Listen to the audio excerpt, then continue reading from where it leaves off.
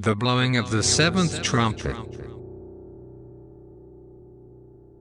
In the past few decades, several small groups, devoutly following the leadership of some would-be prophet, abandoned their jobs and professions, sold all their worldly goods, and confidently awaited a precise moment when either the rapture would occur, or Jesus Christ would return. All such predictions failed, of course. The teaching that the second coming of Christ is one singular event limited to a specific date in the future, when Jesus Christ will descend from heaven in a body of flesh, has given rise to innumerable speculations, predictions, calculations, prophecies and projected dates concerning when this stupendous event is supposed to transpire. Put away your charts and timetables and calculations and dates, O ye saints of God, for they have all failed miserably and none will ever be right. Thank God that He delivers us from all this fantastic nonsense. And in its place He directs our attention to what He is doing, yes, that which He is becoming and fulfilling in His elect. We look, indeed, for His glorious appearing, and rejoice with joy unspeakable and full of glory, wherein He has appeared unto us, and in the glory in which He shall yet appear in surpassing splendor. Praise His wonderful name. J. Preston E.B. In the book of Revelation, the city of Jerusalem, its temple, and the Roman Empire, all of which, in their own order, are prophesied to be destroyed. In 70 A.D., the Romans leveled Jerusalem and the temple, as we know from history. In my view, Revelation is showing primarily the spiritual realities that were the driving forces behind the soon-coming events of AD 64 through 70, and a few decades ahead following. So an early date for Revelation for the reading of the book of Revelation is best suited for the nature and object of the apocalypse, and facilitates its historical understanding. Jesus Christ pointed in His eschatological discourses to the destruction of Jerusalem and the preceding tribulation as the great crisis in the history of the theocracy and the type of the judgment of the world. And there never was a more alarming state of society.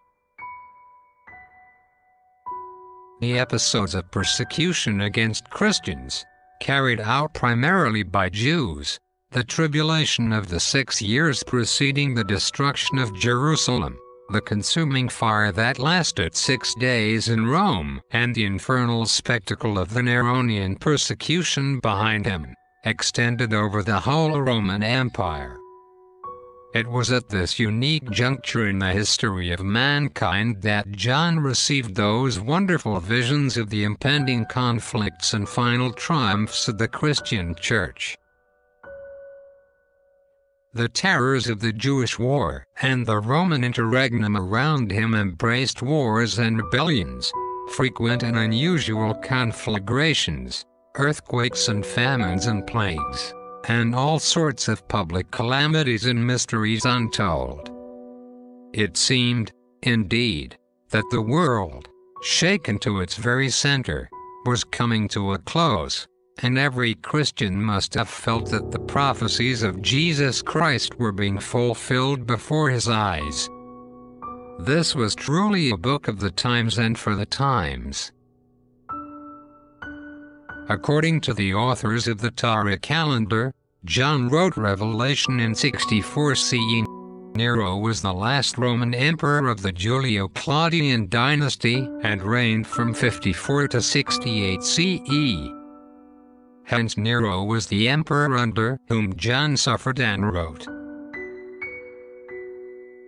Having said that, of course I realize that my understandings may not be correct. According to Paul's words, for Christians, There was but one standard by which to measure all claims on their religious allegiance: confession that the man Christ Jesus was the Word. Dear friends, do not believe every spirit, but test the spirits to determine if they are from God, because many false prophets have gone out into the world. Now the following are excerpts from the article, "The Seventh Trumpet," by Jeff Carter. The book of the Revelation is not about the end of time, but about the time of the end. Not the last days of the world, but the last days of a temporary system, a temporary covenant that has given way to a new and better covenant. The temple in Jerusalem was the focal point of the old covenant system. The people went up to the temple to offer their sacrifices there because even though no building made by men could contain him, God was thought to reside there within the most holy place, the Holy of Holies. The temple with its altar and regular sacrifices was the symbol of the sacrificial system. But not everyone could enter the temple. The temple in Jerusalem was built with a series of concentric areas.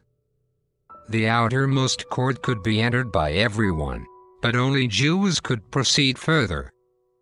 There was a sign posted at the gates to the next warning that to bring a Gentile any further was a capital offense. The Apostle Paul was arrested in Jerusalem on the accusation that he had brought Greeks into the temple area. But the gospel of the kingdom taught no division.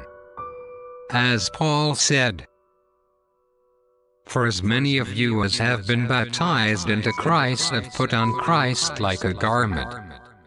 There is no Jew or Greek, slave or free, male or female, for you are all one in Christ Jesus. And if you belong to Christ, then you are Abraham's seed, heirs according to the promise." So those old divisions of the old covenant were going away. To the Gentile converts in Ephesus, he also said, "So then, remember that at one time you were Gentiles in the flesh, called the uncircumcised by those called the circumcised, which is done in the flesh by human hands. At that time you were without the Messiah, excluded from the citizenship of Israel, and foreigners to the covenants of the promise, without hope and without God in the world." Under the old system, the Jews were considered God's chosen people. They were set apart as a kingdom of priests so as to demonstrate to the world the ideals of the kingdom of God. They were the depository and conservators of knowledge of the living God on earth. But that knowledge and that kingdom was no longer exclusive to the Jews. This was the mystery of God, the mystery of Christ, that the Gentiles were now welcomed and made a part of the kingdom of God. Paul defines the mystery of God that was foretold by the prophets as Jew and Gentile and equality in Christ. That the Gentiles were fellow heirs and fellow members of the body, and fellow partakers of the promise in Christ Jesus through the gospel. This was the grand purpose of God before the foundation of the world. The mystery of God would be realized when the seventh trumpet sounded. The time of waiting is over. At the time when the seventh angel is here sounding his trumpet, the mystery of God will be fulfilled just as he announced in the gospel to his servants the prophets. But in the days of the sound of the seventh angel, when he will blow his trumpet, then God's hidden plan will be completed, as he announced to his servants the prophets. And the seventh angel sounded, and there arose loud voices in heaven, saying, The kingdom of the world has become the kingdom of our Lord and of his Messiah, and he will reign forever and ever. The 24 elders, who were seated before God on their thrones, fell face down and worshipped God, saying, "We thank you, Lord God, the Almighty, who is and who was, because you have taken your great power and have begun to reign. The nations were angry, but your wrath has come.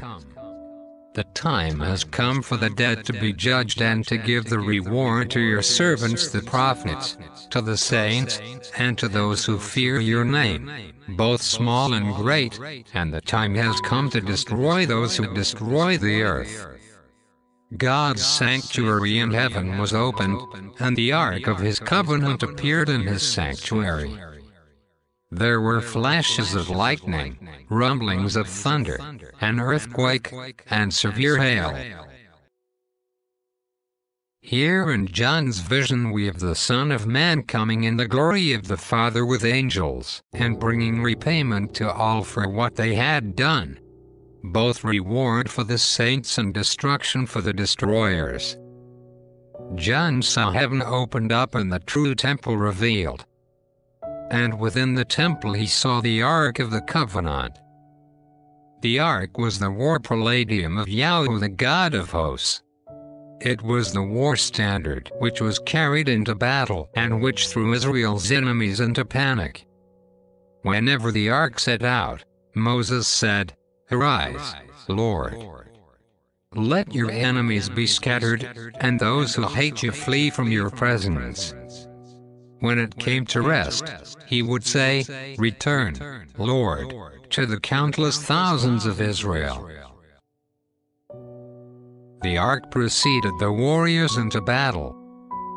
John's vision of it here signals that a battle is about to take place. The rest of the revelation given to John shows that that battle was coming against Jerusalem. This was the seventh trumpet. But the song we sometimes sing got it all wrong. When the trumpet of the Lord shall sound, and time shall be no more, and the morning breaks, eternal, bright and fair, when the saved of earth shall gather over on the other shore, and the roll is called up yonder, I'll be there. The destruction of Jerusalem by the Roman armies was similar to the destruction of Israel by the Assyrians, and the destruction of Judah by the Babylonians. These armies were used by God as the rod of his wrath for the violation of his covenant with Israel. Since they had rejected the Christ and the new covenant made in his blood, their city was brought down in punishment. But even more than that, the new covenant made in Jesus Christ's blood had superseded the old covenant made with the blood of bulls, sheep, and goats. The new covenant with Jesus Christ as the high priest had superseded the old covenant with a descendant of Aaron as the human high priest. The new covenant opened the heavenly temple, the true temple, to all of mankind, whereas the old covenant temple had been made by human hands and restricted entrance to a select few. So time wasn't over, except for the old covenant system.